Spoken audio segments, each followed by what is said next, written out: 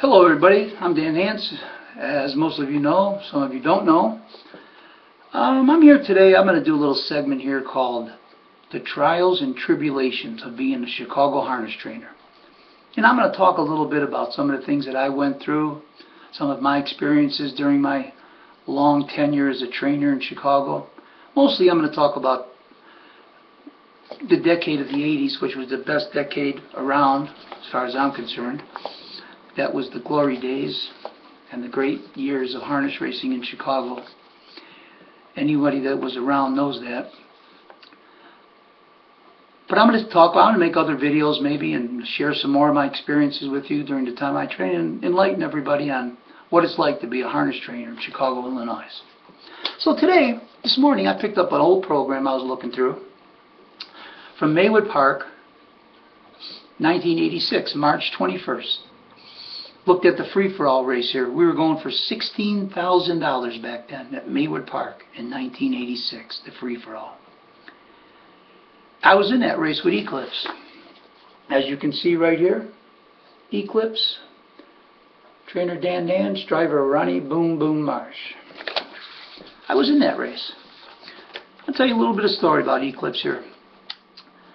I claimed Eclipse on the last day of the meet at Hawthorne for $8,000 off of Walter Butch Paisley. The reason I claimed this horse was because 2 years prior to that, the Nance Racing Stable tried to buy this horse from Paisley. He was racing in 35-40 claimers back then, and he was by Warren Breeze, this horse, by the way. And he was race timed as a 2-year-old in a fast mile like 53. And back then, in 1984, to go 53, to be race timed in 53 was monstrous. But anyway, he had him in a claimer, and my owners were looking for a horse to claim, a nice horse to claim. So I asked Butch, I said, Butch, is that a horse Eclipse for sale? You want to sell him? He said, I'll let you know. So the next day I see him in the driver's room, and he says, no, he's not for sale. We don't want to sell him. I said, okay. So that was that. Then time passed, a couple years went by.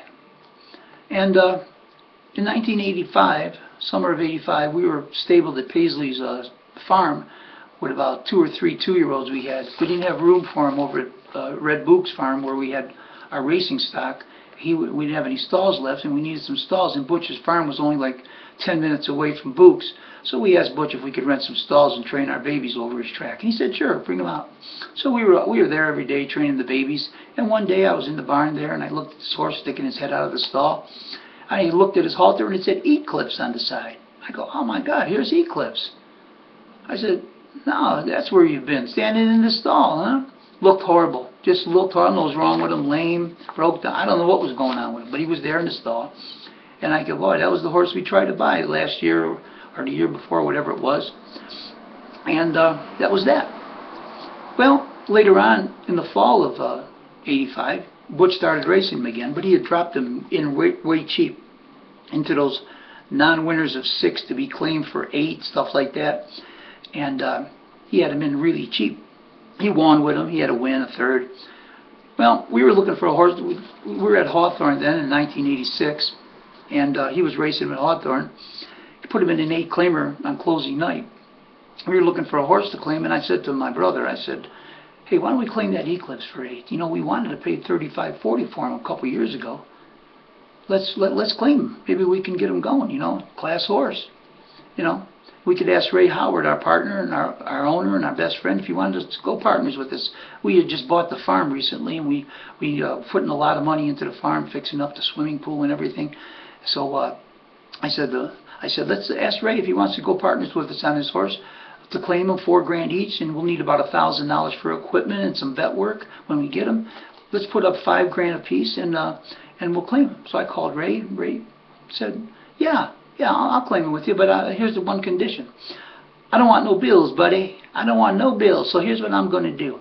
You guys keep an extra 25% to cover my half of the training bill, but I don't want to see no bills whatsoever, buddy, none. Want to make that deal, and then I'll claim them with you. So we thought about it. We go, yeah, why not? What the heck? We didn't got to lose. We'll own 50% of them, plus we get an extra 25%. Because Ray doesn't want to see any bills, and we'll go from there. So, boom. We went out and claimed him that night. I claimed him for 8. I remember getting on the bus that used to run the front side of the track by the winter circle at Hawthorne when it was really cold, ice cold. They had the bus running to the backside. I got on the bus after I claimed him, and Earl the Pearl Luttrell was sitting in the bus. He looks at me, he goes, "Hey, Nance, did you claim that horse from Paisley, Eclipse?" I go, "Yeah, I sure did. Why?" He goes, "Geez, you could have bought him for $4." I said, "Really, Earl? Well, guess what? I paid $8 for him." Oh, Earl wanted to throw a jab in at me. That's the way Earl was. Earl the Pearl, he was like that. So anyway, we cleaned him for $8. I took him back to the farm. Got him back there. He looked like death warmed over, to tell you the truth, even though he was racing good. He had a win in 2 minutes at Hawthorne, and he was racing, he was racing all right in that cheap class. But he looked horrible. He had a bad ankle, bad right ankle, bad. His hair was about inches thick, all bleached out. He was a light horse, but he looked like bleached out. He looked like a Wolfman in the face. Matter of fact, the next day after I claimed him, he's standing in the stall. My wife come down to the barn, and she goes, "Hey, where's that new horse you claimed?" I go, "He's over there in that stall." Eclipse was standing in the back of the stall, the long way, and my wife looked over there and goes, "You claimed that?" Oh, I could remember like it was yesterday. Eclipse, when she said that, he turned around and looked in the front by the stall gate and looked at her, as if to say, "You'll see. You're going to say that about me. You'll see." Yeah, because he looked bad. Anyway, we got the vet out there, Dan Benefield, our vet. I got Bentley out there. He also was my vet. So I like to use Benefield for some things, Bentley for other things. So we got him out there. Dan injected the ankle. I told him to put some cortisone in it at first, and then we'll come back with some hyaluronic acid after that. And Hylartin V, it was called. Okay. So we did that. And that ankle sucked right down, buddy. It sucked right down. Beautiful.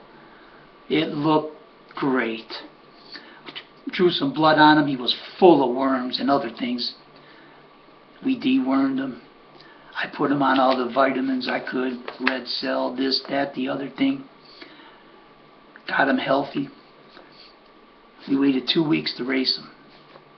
I trained him after we got him all healthy and the ankle sucked down. Trained like a bear at the farm. Everybody that was out there stabled at the farm, I had some people that were renting stalls for me. They watched me train him.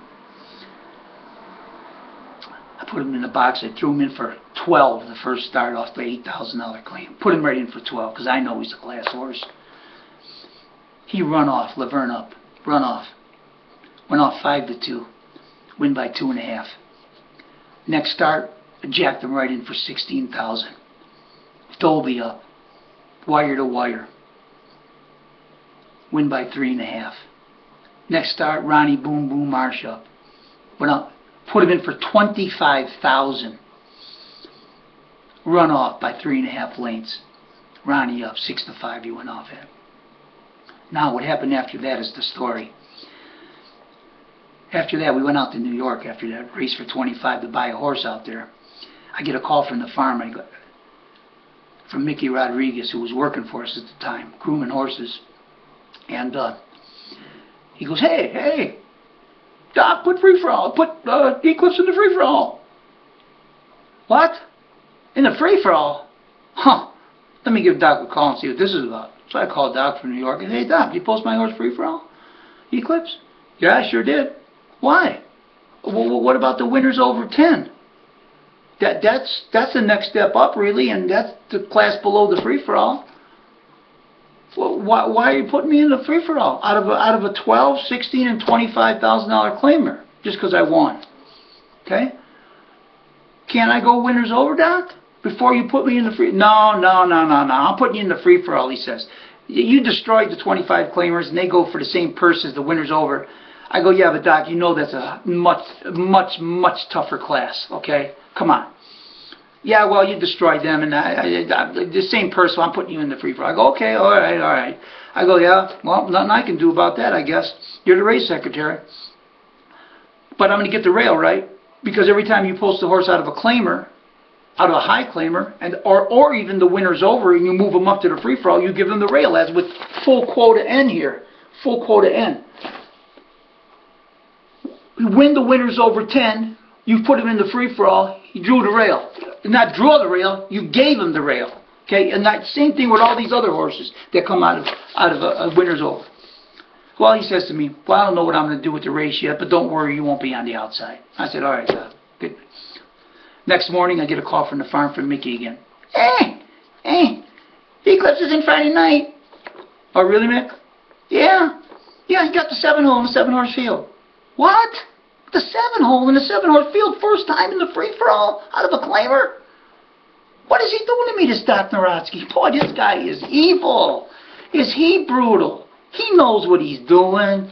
All mad because I claimed the horse from Paisley and I win 3 straight with him, jacked him up every start because he's an old class horse and I got him healthy and sound. Huh? Yeah, that's all it was. Old Doc. Yeah, I even told him that on the phone. He called the farm one time asking for a horse, one of my other horses to fill a race. I said, he goes, by the way, Dan, can I ask you a question? I go, sure, shoot, Doc, shoot. How'd you get Eclipse so good? I go, you want to know the truth, Doc? I'll tell you the damn truth. The horse was in horrible shape when I got him, right? Sick, not sick, but full of worms, blood work all messed up. Horrible ankle, among some other little minor lameness things. Fixed him right up, got him healthy. This horse was a monster. Paisley used to have him in for 42 years ago. Do you know that, Doc? Do you remember that, Doc? You're the racing secretary. Do you remember that? Oh, yeah? Oh, okay. Well, I just wondered how he got so good. I go, well, that's how he got so good. He's got class, and he's got a trainer, okay, and we got him healthy, and that's what and that's what happens, okay? If you want to learn something about training horses, you know about being a race secretary. Now, you don't know about training horses, Doc, okay? So that was that.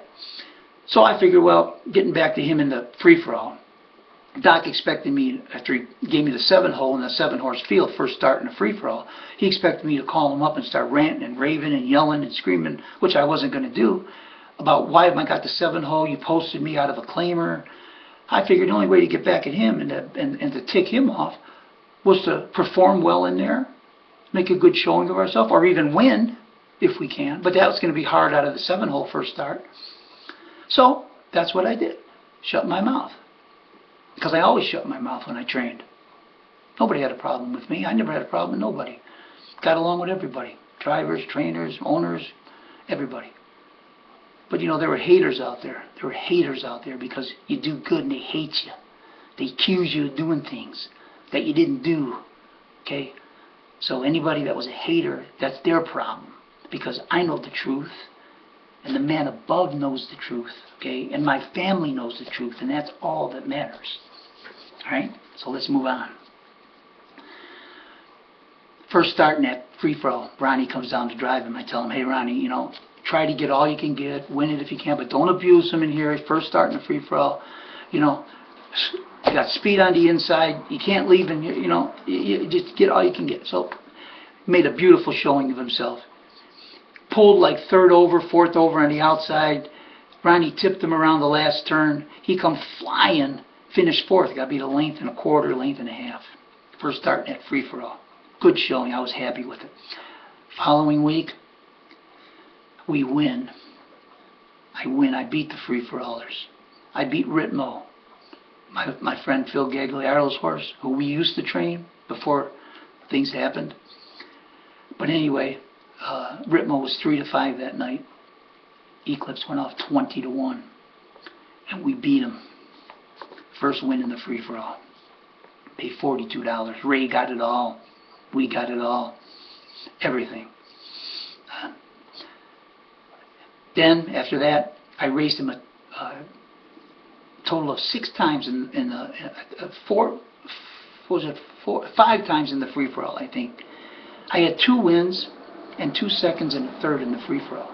And the last second, he finished 2nd to Falcon Sealster one night at Maywood in the free-for-all.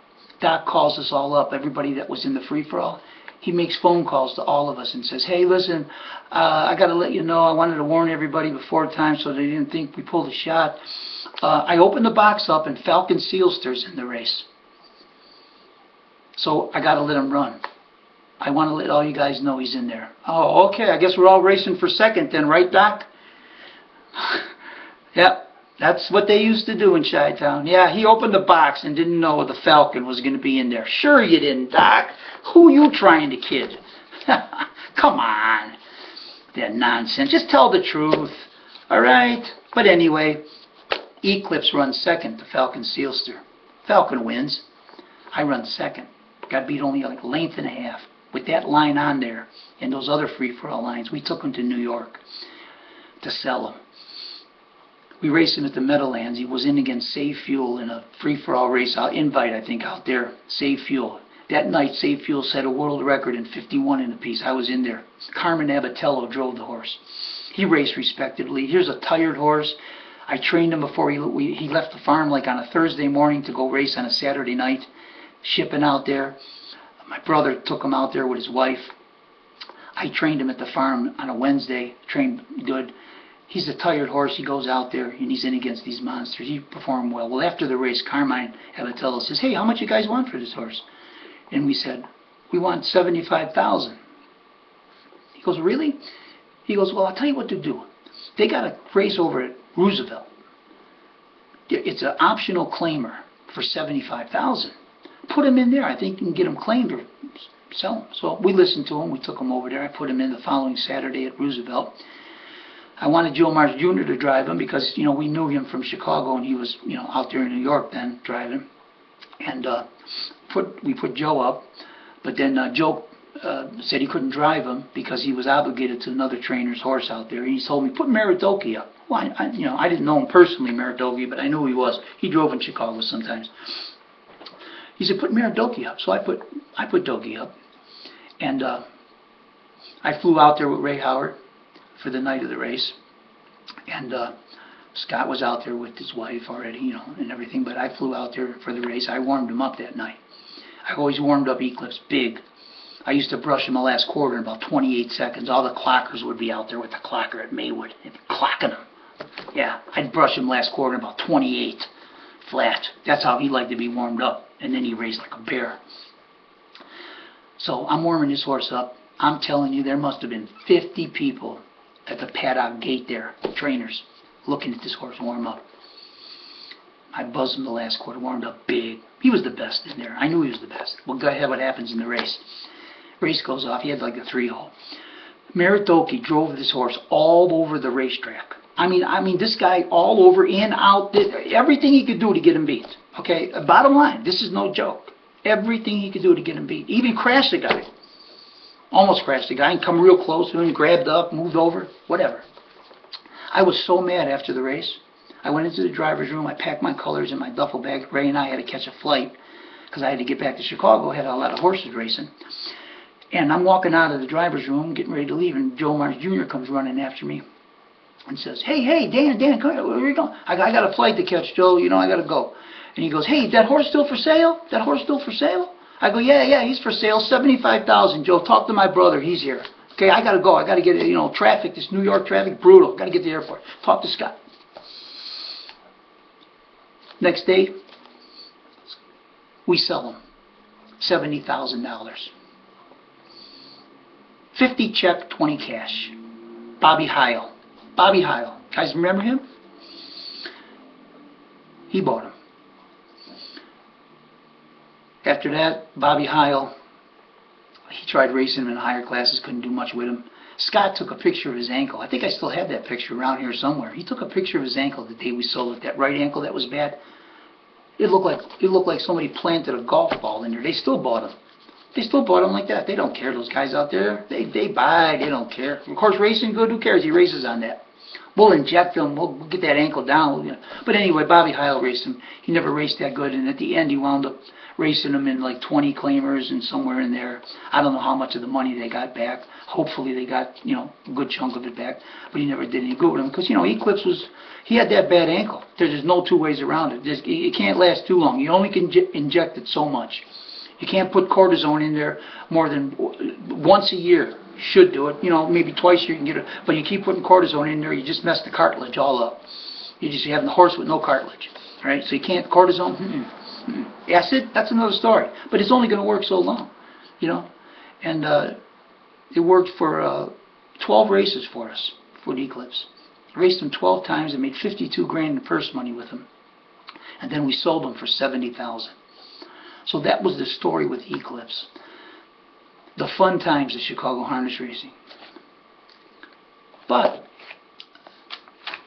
the point I was trying to make with that story was that's the kind of things that trainers go through, the trials and tribulations of a harness trainer in Chicago, and the things that you go through and what can happen to you if you're successful.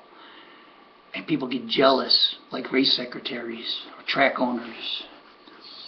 You know, people like that, they get jealous of you, so they try to mess you around any way they can. Yeah. And that's exactly what Doc Narotsky tried to do to me. You know, I don't hold no grudges against Doc. I talked to him recently on the phone when I called him about that nonsense that guy, Joe B. was writing on Barn to Wire, that Doc said that I was... Doc supposedly told him, he's barred, he can't come back here, he can't get stalls. Really? Really? Well, that's a big lie, okay? Big lie. Okay? Because when I retired from training in 1999, I left in good standing, right? I was always in good standing. Always. I was never barred, kicked out, none of that nonsense. So I called Doc up. I said, hey, Doc, did you say that to this guy, Joe B., about me? Because you know it's a damn lie. He said to me on the phone, no, I didn't say that. I go, okay, so you're telling me that this guy, Joe B., is lying.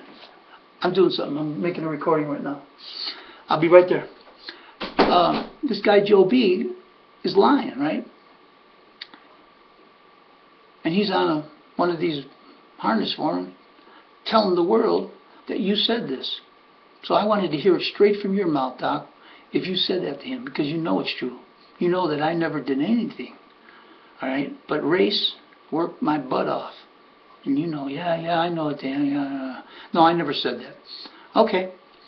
All right, Doc. And I want to let you know I'm not recording this conversation. I don't need to record it, okay? Like I was going to do when I was first mad a couple of days ago when I called you and you didn't answer.